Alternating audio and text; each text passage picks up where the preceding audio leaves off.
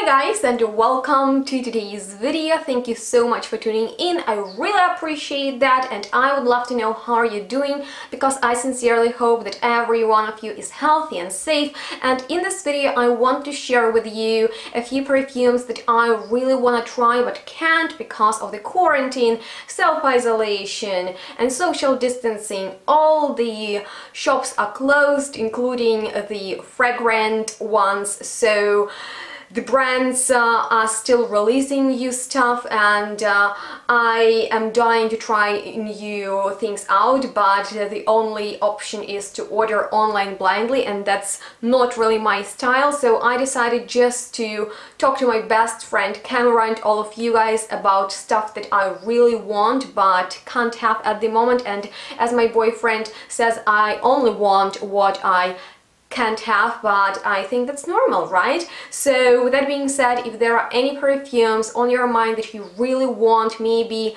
the new releases, maybe the upcoming ones, please share them with me. And of course, don't forget to follow me on my social media such as Instagram and Facebook. We can chat there as well as in the comments, and I have also a Patreon page where you can support me, so check out the description box and let's get started. So the first one on this list is Oud Rosewood by Dior, and this is the new fragrance that will join their exclusive Dior Privé collection soon, and the notes in it are raspberry and quince in the top, animalic notes and sandalwood in the heart, and rosewood and agarwood in the base. So to be honest with you, I'm not the biggest fan of this collection, but there are a few fragrances that I really enjoy, such as Rouge Trafalgar, the amber one, how is it called, like that super delicious alcoholic amber. I am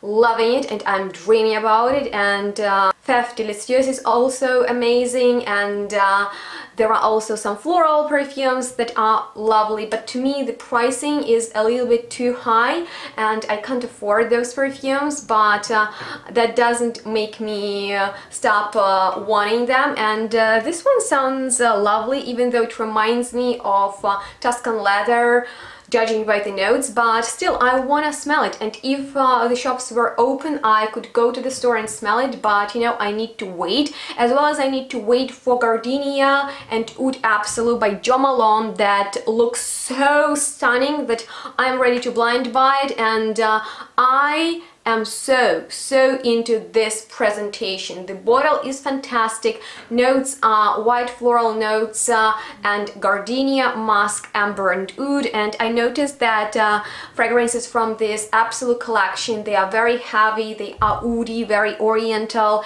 and I'm very curious how they pair those woody notes with delicate white flowers. So once again, oh my god, like I'm ready to blind buy it, but you know, it's really pricey, so I shouldn't. And one of the most unexpected launches that I'm really into is Al Sahra by the Different Company, the brand that I have no experience with. And this perfume sounds just great because check these notes: white, violet, salty notes and mineral notes in the top, white lily and cinnamon in the heart, and sandalwood, patchouli, labdanum and incense in the base. And I'm just so intrigued how violet will smell next to the salty mineral notes and kind of like spicy lily with the smoke from the base. I don't know, like this pyramid is really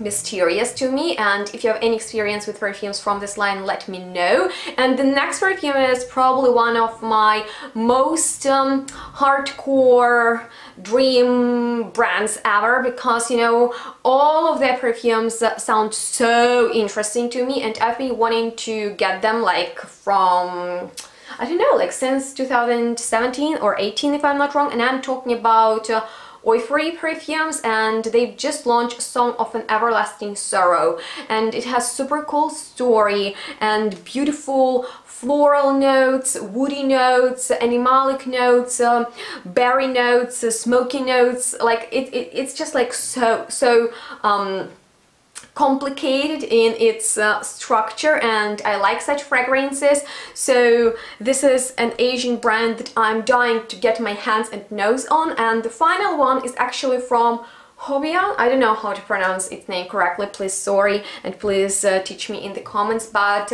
this one is called La Belle Saison, and I'm not sure if it's gonna be boring and generic or actually super lovely, because it seems like a beautiful musky white floral scent with apricot blossom, mimosa, lily of the valley, some pepper, labdanum, and musky woods in the base. But I just like such musky floral perfumes if they smell nicely, you know, not mainstream.